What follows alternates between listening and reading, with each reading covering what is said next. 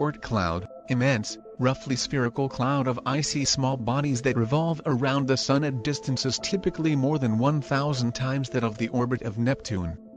Unlike the planets, which orbit on the same plane of the solar system, the Oort cloud is a dense smattering of material that envelopes the entire solar system. Like the Kuiper belt, the Oort cloud is a reservoir of trans-Neptunian objects, though it is over 1,000 times more distant. The idea of a cloud of icy objects was first proposed in 1932 by Estonian astronomer Ernst Ijk, who postulated that long-period comets originated in an orbiting cloud at the outermost edge of the solar system.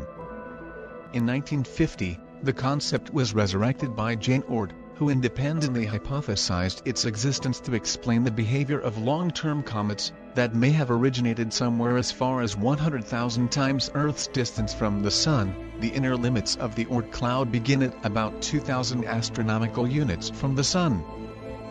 The outer edge is believed to be about 10,000 to 100,000 AU from the Sun. The cloud stretches out almost a quarter of the way to the nearest star, Proxima Centauri.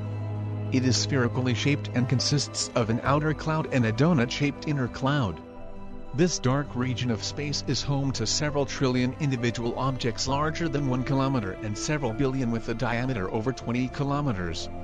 This mass of material is believed to be the leftover remnants of the early solar system. The estimated 2 trillion objects in the Oort cloud are primarily composed of ices of ammonia, methane, and water. Formed in the beginning of the solar system, the objects are pristine chunks of the cloud's early life, which means these comets provide insight into the environment in which the early Earth evolved. While gravity drew other bits of dust and ice together into larger celestial bodies, the residents of the Oort cloud experienced a different outcome. Gravity from the other planets, primarily from gas giants such as Jupiter, kicked them into the outer solar system, where they remain. Oort cloud is similar to the Kepler belt. Both are the sites of comets, asteroids and dwarf planets. But there are few differences. These two regions vary primarily in terms of distance and location. The Kuiper belt orbits in approximately the same plane as the planets, ranging from 30 to 50 times as far from the Sun as Earth. But the Oort cloud is a shell that surrounds the entire solar system, and is 100 times as distant. The short-period comets are thought to originate in the Kuiper belt. The long-period comets which completes its orbit around the Sun in a few thousand years are thought to originate in the Oort cloud.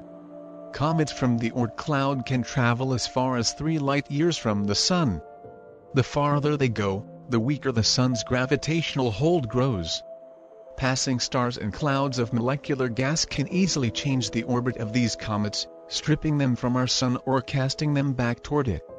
When the comet Hyakutake passed within 9 million miles of Earth in 1996, it was completing a journey of about 17,000 years from the distant reaches of the Oort cloud.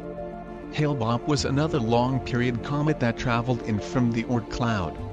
Visible for nearly a year and a half, it passed within 122 million miles of the Earth. Both of these Oort cloud objects had their orbits drastically changed as a result of their pass through the solar system. Halley's Comet is also believed to have originally come from the Oort cloud, although it is now a Kuiper belt object. Scientists have also identified several dwarf planets that they believe are part of this distant group. The largest is Sedna, which is thought to be 3/4 the size of Pluto. Sedna is 8 billion miles away from Earth and orbits the Sun approximately every 10,500 years. Since the Oort cloud is so far away, space probes have yet to reach the area of the Oort cloud.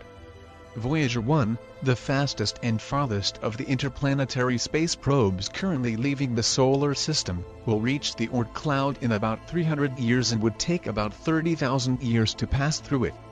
However, around 2025, the radioisotope thermoelectric generators on Voyager 1 will no longer supply enough power to operate any of its scientific instruments, preventing any further exploration by Voyager 1.